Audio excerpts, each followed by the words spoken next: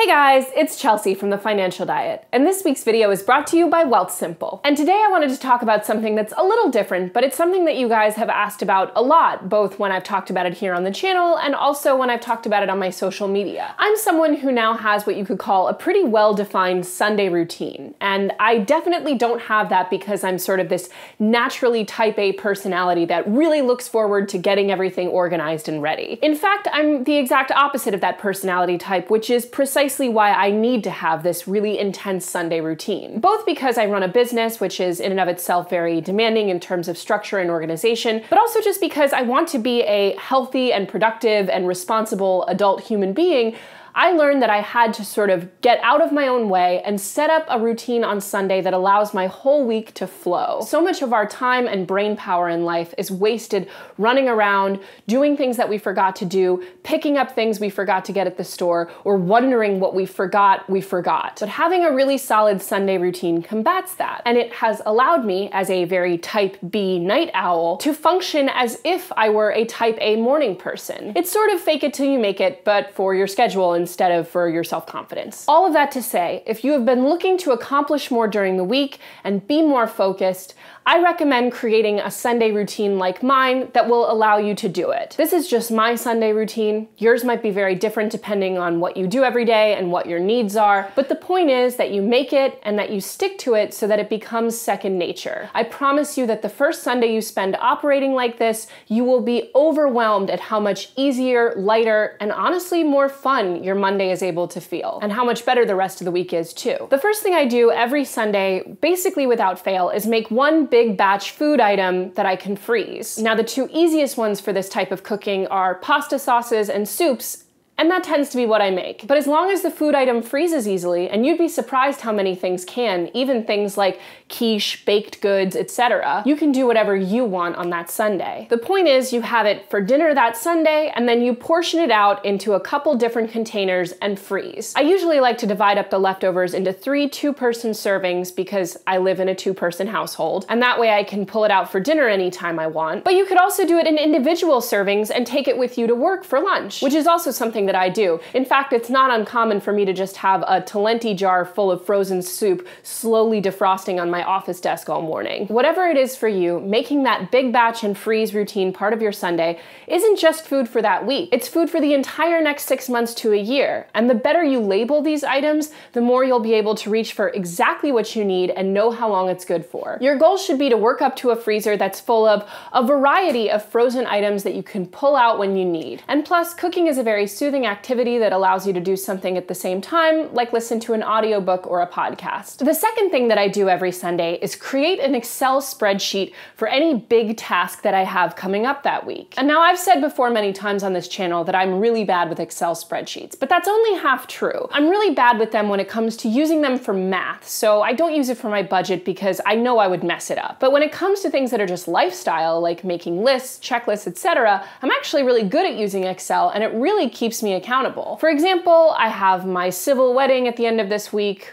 Woo, yay me. And that requires a lot of logistics and remembering little details, especially because we have a few people coming in town for it. And so I have a pretty massive Excel spreadsheet going that has columns for everything from cleaning to grocery shopping to you have to go down and get your marriage license at City Hall, and just all this random stuff that is so easy to forget when you're not paying attention to it. There's something so satisfying about going into those little cells and turning them gray once you've completed the task, and it's also really nice to know that once it's all written out, you don't have to worry about remembering all those little details because they're laid out for you. It won't happen every week, but anytime you have some sort of big task with lots of little moving parts and things to remember, make sure to make an Excel spreadsheet, or maybe use an app that works for you for list making, to track this activity for you and make sure that you're not having to remember the details on top of actually having to execute the task. The third thing I do on Sundays is actually a fairly new addition to my Sunday routine. I would say since like maybe the holidays, but it's been huge. And that is scheduling at least 2 activities per week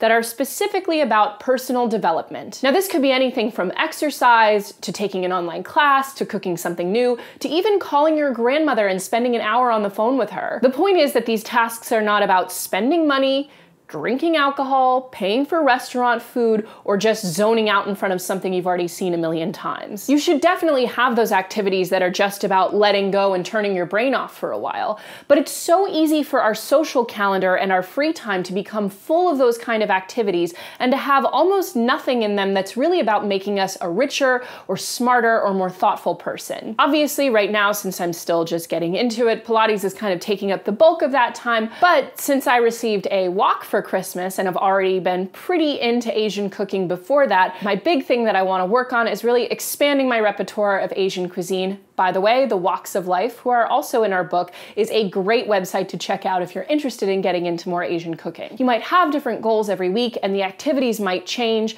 but the point is making sure to schedule that time for personal development, just like you would a meeting at work, makes you much more likely to actually get it done. The next thing I do may not be for you, but as someone who has struggled with skin issues her entire life, I make sure to do a much more fleshed out skincare regime on Sundays. I have the time to dedicate to it and kind of the mental energy to spend a lot of time touching and looking at my face in a mirror, which, if you have skin issues, you know, is not always the most pleasant thing. I typically do a face mask, a toner, a cleanser, a whole routine that I don't always frankly have time to do during the week. While I'm doing my face mask, I'll also probably do my nails or anything else that needs attending to. The point is, whatever part of your body or appearance you're having a hard time with, make sure to dedicate that energy to it on Sunday when you can really lean into it and give yourself what you need. It's not just about relaxing, it's also about starting that Monday off on a much more confident note. So the second to last thing that I will do almost without fail, and I know this sounds like I'm a 3-year-old, but whatever, it works like you can't believe,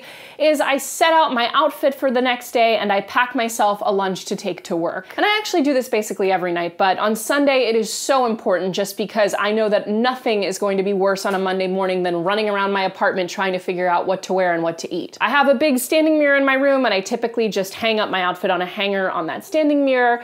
And you know, I pack whatever I want for lunch and put it all in a little bag and put it in the fridge so I can just grab it and run. Not everyone's into clothes, but I think it's pretty undeniable that when you feel good, comfortable, and confident in what you're wearing, the whole day feels better. There's nothing more distracting than that feeling of like tugging at your sleeve or feeling self-conscious because something doesn't fit right or you have a stain on it. You want to make sure that your clothes are just an afterthought and that you can get past them to do what you need to do. And the best way to do that is to plan out exactly what you're going to wear when you have a clear, open mind and the time to actually think about it. And when it comes to bringing a lunch, I think we all know how easy it is to just run to the corner or order something online because you once again forgot to pack a lunch. But very few people, even true morning people, are really that good about packing a healthy and diversified lunch when they're standing half asleep at their counter on Monday morning. Even if you do manage to throw something together, it's guaranteed to be less appealing than something you took time and energy to make nice the night before. And the very last thing I do before I go to bed is I check my email to make sure that there's nothing I can get done ahead of time. One of the worst things about Mondays is that feeling that we've avoided our professional selves for the entire weekend and all of that stuff is gonna hit us like a freight train when we come into the office. And while I don't think you should become one of those people who work 7 days a week,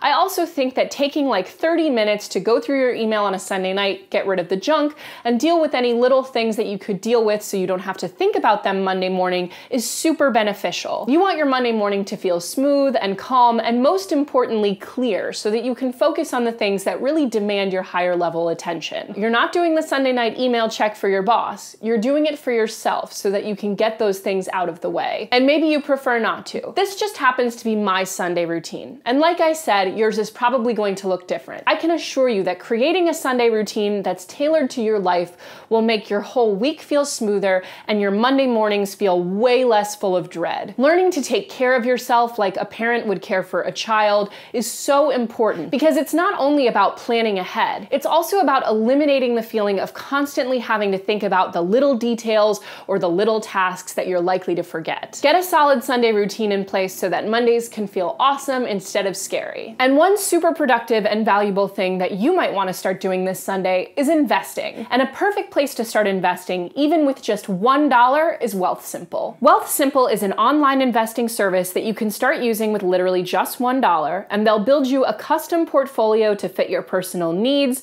goals, and timeline. Just answer a few simple questions about your financial goals, and they'll manage it for you on autopilot. Think of it like the Roomba of investing. Just set it, forget it, and let it go to work in the background. They even offer retirement accounts like Roth IRAs that have huge tax benefits, and saving for retirement should be your first investment stop. You can invest up to $5,000 with no management fees whatsoever, and TFD viewers get a cash bonus for getting started. Check them out at wealthsimple.com/TFD or use the link in our description. And remember, you can get started with literally $1. No excuses. So as always, guys, thank you so much for watching, and don't forget to hit the subscribe button and to come back every Tuesday and Thursday for new and awesome videos.